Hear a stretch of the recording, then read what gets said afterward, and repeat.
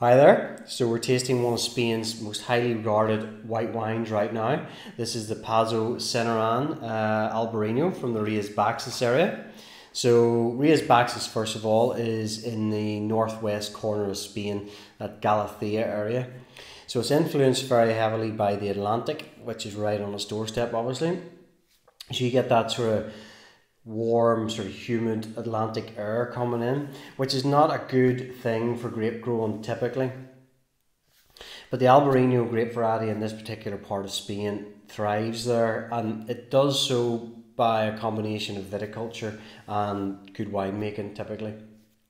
So the key thing, first of all, is in those hot, humid climates like the Galicia area, is to have airflow through your grapes, which to remove the air, stops rot setting in. And how they do that is through a special format of vine training called a pergola. So you've maybe seen pergolas through other forms of horticulture and that, but pergolas essentially, instead of a normal row of vines and you sort of walk along and pick them, pergolas are on very high trellised sort of overhead formats of vine training.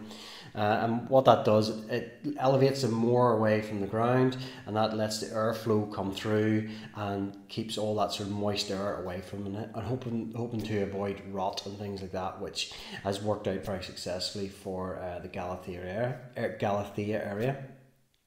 So Albarinos have become very fashionable, very trendy over the last number of years, and Pazo Senorans are one of the sort of four at the forefront of that sort of revolution, I suppose. Making wines now for approximately 30 years, and they're seen as one of the absolute leaders in that Galicia, Rias Baixas area, and indeed throughout Spain. They're highly regarded as one of the best wineries in Spain. So the wines themselves, the grapes are all hand harvested. The pergolas are very difficult things to sort of operate and harvest, and you can imagine how difficult it must be sort of to hand harvest all those grapes above your head.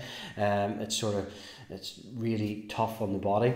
The grapes are all then sorted in the winery, and the grapes are all pressed and into stainless steel tank for fermentation.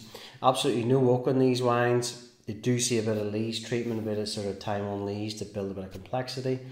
But the climatic conditions and combined with the granite soils, there's a lot of granite in that part of Spain, and that sort of develops and comes into the actual grape variety, grape as you see it in the end wine. So you get that minerality.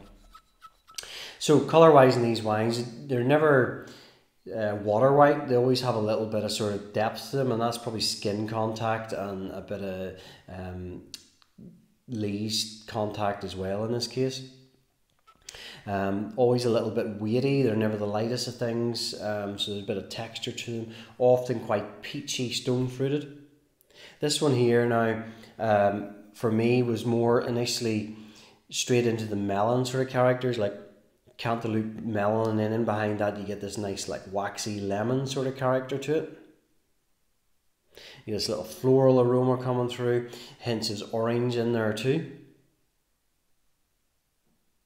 You know, I find this to be quite a precise wine.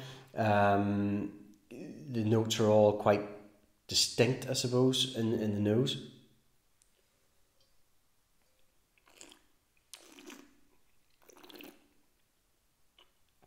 You get that characteristic weight straight away with the Albarino, a bit of texture. And you get lovely, lovely fresh acids, all really nice natural acids in that part of Spain.